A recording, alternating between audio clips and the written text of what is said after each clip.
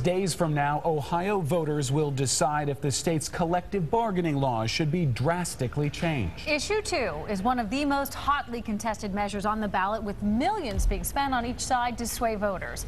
9 News reporter Tom McKee is here to put on your side to put this into perspective. Tom? Well, Tanya, Senate Bill 5 was controversial from the moment it was introduced. Teachers, police officers, and firefighters fought it. Government and business leaders praised it. The measure nearly became law, but angry citizens got it before voters as issue 2. The campaign has been noisy and expensive, but to cut through the clutter, I had spokesmen on both sides sit down today to answer your questions. Joining me are Jeff Birding of the Yes side, which is Building a Better Ohio, and David Pepper of the No side, called We Are Ohio. They're ready to answer your questions on this complex issue, and the first one comes from Jay Gronke of Madera. I've heard ads telling me to vote no on issue 2 to avoid losing the jobs of firefighters, police, and others. But I've done some reading, and I can't find any evidence to back those ads. In fact, it looks to me like voting yes on 2 may be a better way to save public safety worker jobs. Am I missing something? David, you were first. Well, what you're hearing about on no on 2 is the fact that the basic ability of firefighters, police officers, and teachers to negotiate for certain staffing levels, it is now illegal under Senate Bill 5. So before, a firefighter could say, I want to have 4 folks on a truck, or nurses could say, I want minimum staffing levels to keep my hospital safe. That is now out of bounds. The big job loss is coming because of the governor's budget, which slashed local government funding by millions and millions and billions of dollars. Absolutely not true. The viewer, you have it right. If you want to keep your police and firefighters on the job, you need to vote yes. The fact is that cities all over the country have just run out of money. We can't afford to pay the contracts of our police and fire with all the perks and the benefits that they have in it. It doesn't make them bad. We honor our police and fire. We want to keep them on the job. And the reason I'm supporting this is because at City Hall, it seemed like every year was a choice between raising taxes and laying off police and fire. I think those are bad choices for the taxpayers, and the opportunity to have a new choice is what issue 2 provides. Thank you, gentlemen. Question 2 is from Anna George of Big Al's Sandwich Eatery in Clifton Heights. As a small business owner, I depend upon the support of public employees like teachers, police officers, and firefighters to keep my business going. Under Senate Bill 5 and issue 2, public employees would be laid off, and businesses across Ohio, including my own, would be hurt. Ohio has lost too many jobs already in this recession. Why don't issue 2 supporters recognize what I already know as a business owner, that public employees are an important part of our local economy? Jeff, you have the first response to this question. Sure, they are an important part. And again, voting yes on issue 2 allows us to keep those police and firefighters on the job, the teachers on the job. All over Ohio, we see teachers being laid off, police and fire being laid off because the governments just don't have money. We don't have money because taxes are down, because companies are leaving Ohio because of those job losses. If we want to keep police and fire on the job, we need to give local governments the tools to better manage their costs without raising taxes. And so absolutely we want to keep them, and that's why we need to vote yes. David? Yeah, the layoffs, again, are being prompted by a state government budget led by John Kasich that slashed local government like no one's ever seen. We're seeing stories across the state that that's what's leading to layoffs.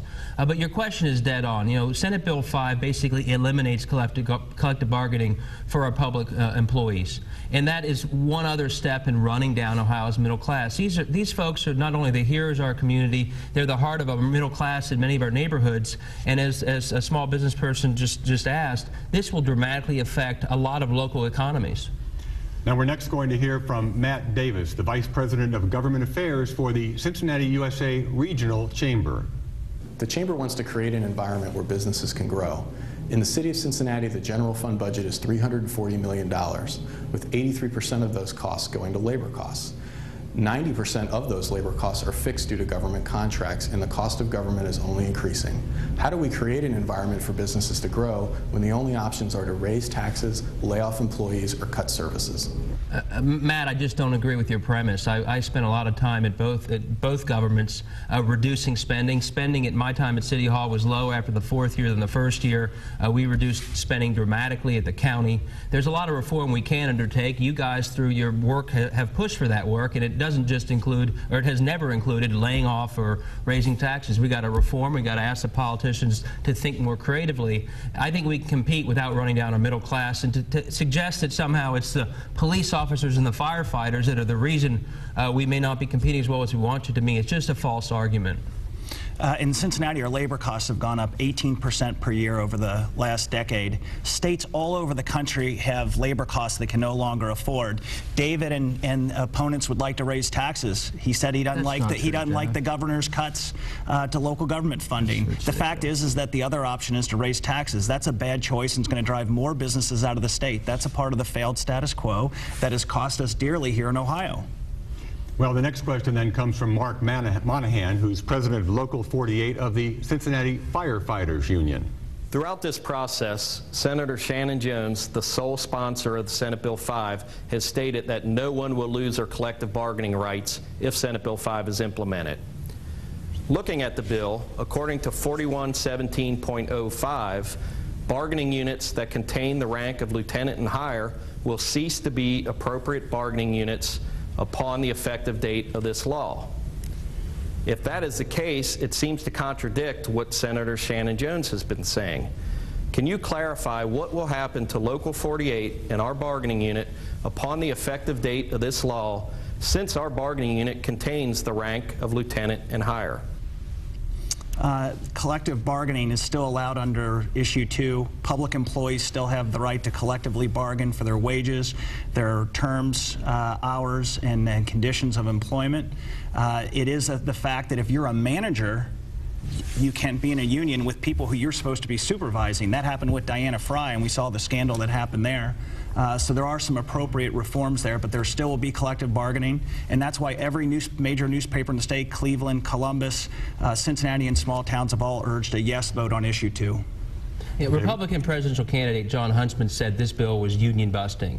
Rick Perry said it was right to work. Bill Cunningham says it's a facade if you think it's collective bargaining. And you didn't hear Mark's question.